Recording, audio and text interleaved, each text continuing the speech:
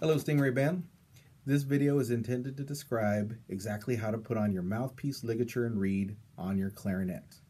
Now at this point, I will have already assembled my clarinet with the barrel, upper joint, lower joint, everything is lined up, as well as the bell on the bottom. What will usually happen before you do any of this is you will take your clarinet reed, the very thin side, and you're going to soak it by putting it in your mouth. The best thing to do is open your teeth, stick out your tongue, and put the skinny side on your tongue. And then I'm going to put it in my mouth. I'm going to leave it in my mouth until it's soaked with lots of saliva. You will do that while you're putting your clarinet together. So that way when you're ready to put the reed on, it has been soaked.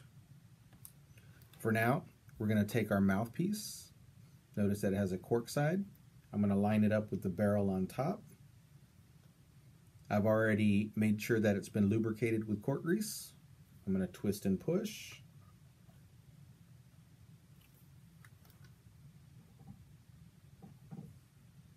Notice that the brand of the mouthpiece is facing outward.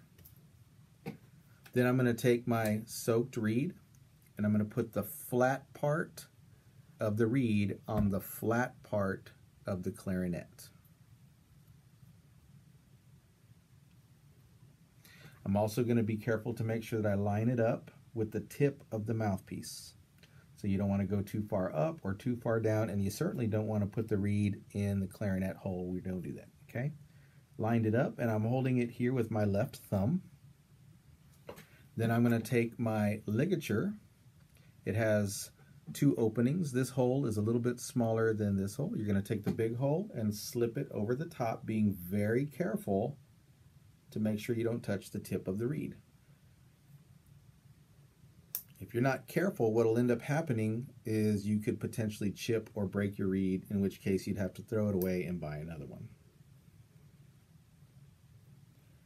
I'm going to slide that down as far as it'll go, and it should look like this. Now, a good rule to remember is that we live in a right-handed world, okay? The reason why I say that is even though you might be left-handed, the screws or the place that you turn the screws will always be on your right-hand side, just like this. So if you have your ligature and it looks like that, that would be incorrect because that's on the left. Always has to be on the right and at the bottom of the mouthpiece. Some of you might have a different ligature that might be made out of black leather. Those are the Robner ligatures. We'll talk more about those later. All I'm going to do is I'm going to alternate tightening the screws, top one, bottom one, top one, bottom one, top one, bottom one.